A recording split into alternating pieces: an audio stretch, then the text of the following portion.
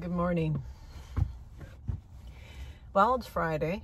We had our rest day yesterday, and this boy, he did not go into the van until it was bedtime. So he was able to be out and about, and he slept the majority of the time. But I think it's just the difference that he's not in the van, and he's able to get up and move around and change spots when he wants to.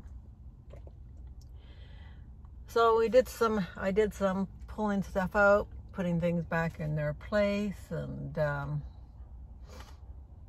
cleaned the carpet a bit because of the, getting in and out with wet feet and dirty shoes and whatnot. And lo and behold, didn't I spill something on it last night? And I was like, oh, I'm not winning this battle.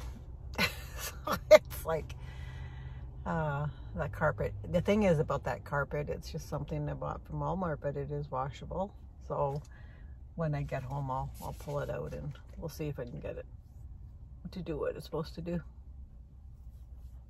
But right now it is what it is.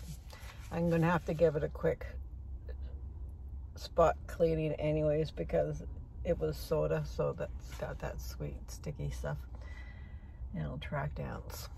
So that being said, there's part of me, do I go down to the Burin Peninsula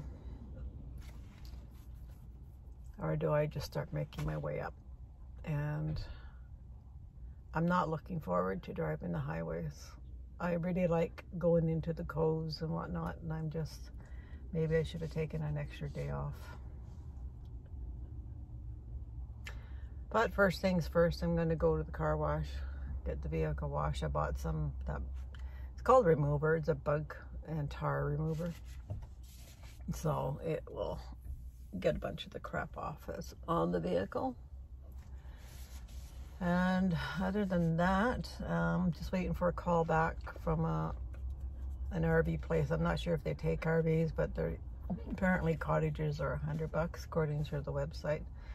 So $40 versus $100. It's like I'm inclined to say let's go for it, but we'll have to see if they have a spot. I prefer to stick to the 40. If not, I'm boondocking tonight if they don't have anything, which is fine,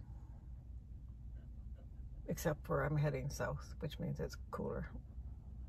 So it was nice last night. The weather is warmed up here and really didn't need the heater on much. And yeah, no, it was nice. It was a good spot I had, surprisingly, for an RV park inside the city.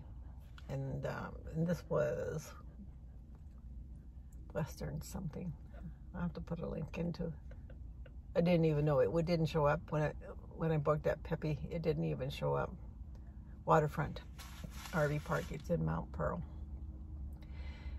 So I prefer it over Pepe, but people will like Pepe because it's closer to the downtown St. John's stuff. So anywho, prior to getting back to St. John's, I was down in the Burin Peninsula, and the whales right now are putting on a show in St. Vincent's, and I was just there. So that means the Kaplan's starting to return, but it'll hit the southern part. So now I'm torn. Do I go down to the Burin Peninsula because they've got whales going on down there, or do I go up where all the iceberg activity is going on? I've seen some icebergs, but I haven't seen some whales yet. So maybe it's the whales.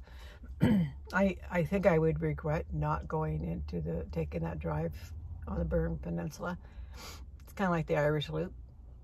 That was so beautiful, and I've got some great videos coming up on that as well.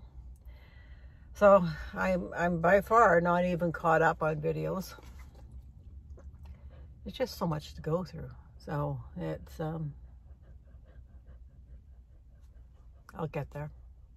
I'll be in Nova Scotia before I get Newfoundland finished. That'll doubt my mind.